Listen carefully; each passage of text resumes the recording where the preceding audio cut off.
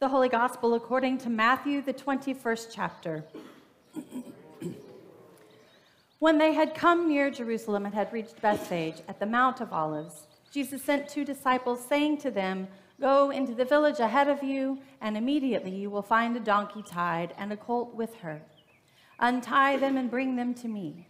If anyone says anything to you, just say this, 'The Lord needs them,' and he will send them immediately."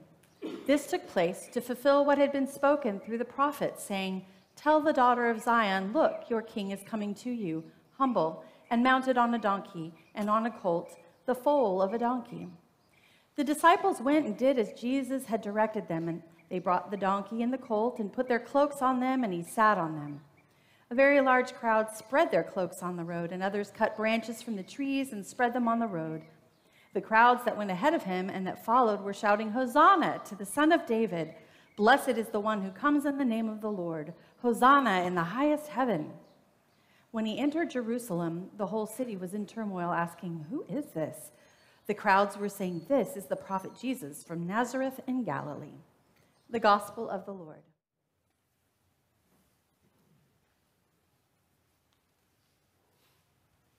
Every service, I've had this incredible urge to ask you to stand, but you've already heard the gospel, so don't need to stand today. Please pray with me. O Lord, may the words of my mouth and the meditation of each heart be acceptable in your sight. Lord, you who are our strength and our Redeemer. Amen. What a celebratory Sunday, isn't it? We often forget that Palm Sunday can be a very celebratory Sunday. In fact, I often get asked the question, what's the difference between Passion and Palm Sunday? Because in our liturgy, our liturgical cycle, our church year, we are given the option to celebrate either one each year. In more recent times, it's become more of the practice to celebrate Passion Sunday. And I'll be honest with you, the reason that was given to me for that instead of Palm Sunday was because not a lot of people can come to church during the week anymore on Thursdays and Fridays, and we wanted to make sure that people had the whole gospel story and the whole Passion before they came on Easter Sunday. So they decided to maybe make a Sunday where we could celebrate the Passion as well. However, here at Abiding Presence, we chose to do Palm Sunday, and we usually do that. Actually, Palm Sunday is a pretty big celebration throughout the world. I did not know this. But there's all sorts of traditions, just as with our Easter traditions, there's all sorts of traditions all around the world around Palm Sunday. One of my favorites is that in Israel, Jordan, Lebanon, Palestine, and Syria, it's actually perhaps the best attended liturgy in the Christian calendar. And it's a notable family occasion. Children attend with branches from olive and palm trees, and there are carefully woven crosses, which we also have palm branch crosses that you can get on your way out of church today. And they make other symbols out of palm fronds and roses and a procession at the beginning of the liturgy, and they have holy water splashed on them, and it's a big deal. There are several countries that do something very special on these days. Some actually start celebrating Easter a little early before they go into Holy Week. So there's a lot of celebration around Palm Sunday. What I think is interesting about Palm Sunday is that when we choose the reading of the gospel to be the story of triumphant entry, then the Old Testament and the New Testament passages are ones that typically would go with the Passion story or make more sense with that. Whereas if we were to read the gospel of the Passion story today, the Old Testament readings would actually go along with Palm Sunday. I don't know. I guess it's so that we can have a little of both on either way we celebrate. So why Passion Sunday or Palm Sunday? It is our choice, but we just today felt like a parade would be an awesome way to start the day, and we do that with Palm Sunday. And how long have parades been going on? Pastor Steve kind of mentioned last week that parades have actually been going on for thousands of years. Some of the earliest parades are depicted in cave paintings in ancient places where 3,000 years before Jesus even walked the earth, hunters would come back parading whatever they killed for the community to eat. And people would gather and they would parade it in and celebrate their victory and their food that was coming in. There have also been numerous religious and military parades throughout the years, and that's actually where parades really became the most prevalent, was for religious celebrations or festivals, or for military inspection or welcoming home or sending off.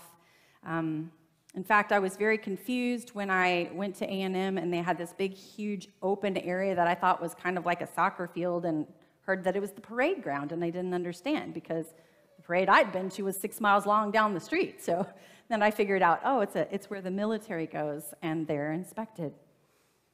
So parades have been going on for a number of years, and we have celebrated them in a number of ways, some for holidays, some for special significance. Some of our parades, like Mardi Gras and Fiesta, started with military or religious backgrounds, but now they've just become festive, haven't they? So parades are a big part of our celebration and tradition as human beings. Now on Palm Sunday, why palms? Why not olive branches or other kinds of things? Well, first of all, palms are very big, and so they seem more powerful and more prestigious, so to speak. And back in the ancient times, palms were actually given a lot of meaning and a lot of significance. So they would take the palms and they would include them in their artwork. If, for instance, King Solomon in ancient times had palm trees carved out of the stone around the doors in the temple. Deborah, one of the early Israelite judges, would sit under a palm tree and make her judgments and help keep the peace in Israel. These beautiful branches were prevalent in that area of the world, and they were considered very majestic and very victorious. So that's why we use palms. What does hosanna mean? Well, hosanna, as we learned last week, means Savior, or save us, or save now. So when the people actually yell hosanna, what we're yelling is Savior, or save us, which I think is very significant on this Palm Sunday as we enter into Holy Week and God prepares the way for our salvation. Yet we don't really understand what that means, do we? Why a donkey or a colt? Well, a number of reasons. Zechariah in chapter 9, if you want to look it up, it's on page 773 in your Pew Bible, but in Zechariah chapter 9, verses 9 through 12, he predicts or prophesies that Savior is going to come, the Messiah, riding a colt and a donkey. And so Matthew, of course, makes sure to note that this is what was used in this parade to symbolize that, yes, of course, this is the Messiah, this is the Savior fulfilling prophecy.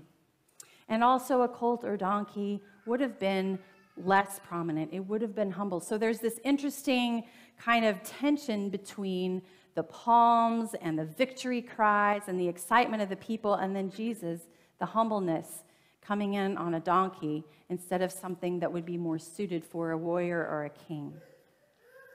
And this was a significant time in the time of the people as well. So there was a festival that was celebrated, and they used palms, so it was probably around the time that they would have had the palms anyways, but the Roman citizens very likely would have been having some kind of festival or parade of their own. When I looked up Roman celebrations during that time, there was like 13 or 14 different celebrations in the month of March, and then about the same number in April. It seems like they were kind of the partying crowd, so there are often celebrations going on, and they would have included parades and festivities. So it's very likely, as someone noted in our Coffee with the Pastor this week, that while this parade was going on of Jesus and the palms, there is very likely a more pagan parade or Roman parade going on the other side of town. And they probably would have used more symbolic of majestic and leadership and conquering kinds of symbols. I think it's important to know the context and the culture in which this happened. And I think it's also important to think about what the people were then expecting in that culture and context. What were people expecting when Jesus came in and we had this whole procession? And I kind of get a little bit of a chuckle, but it's just like us too these days. Before we know, we don't know what we don't know. And so in hindsight, we can celebrate that this was not quite a victorious parade, even though it was. But at that time, they were expecting Jesus to come in and conquer the Romans and have victory, just like they did in Egypt. When God sent Moses to deliver the people from slavery, they were expecting Jesus to win this big, huge war against the Romans and bring them out of their oppression by the Romans. I keep wondering, though, why we keep expecting things like that when God continues to bring unexpected things our way and do things a little bit differently, and there's prophecies about what's actually going to happen.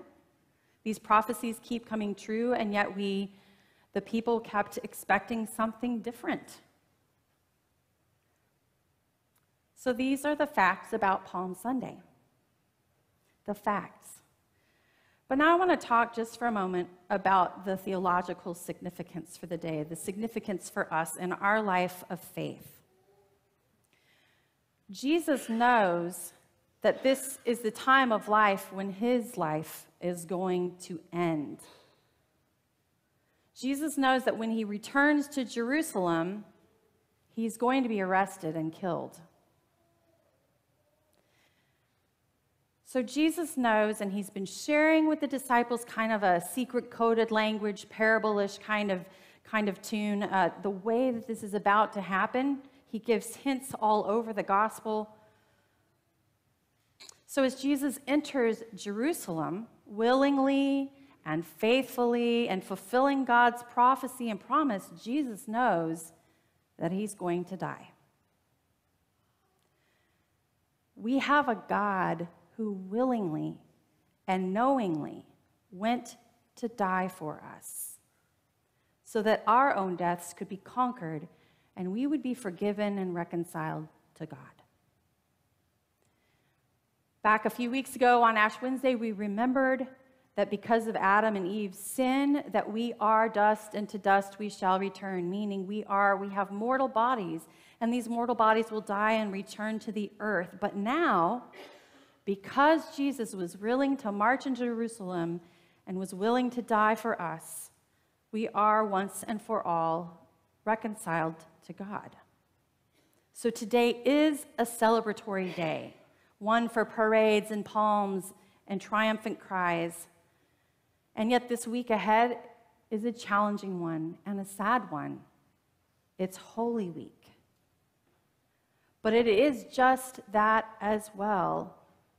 Holy Week is the week that had to happen in order to make us whole. So today we praise God for a triumphant entry. Hosanna has come. Our Savior has come. And this week we await our wholeness in love and grace. Amen.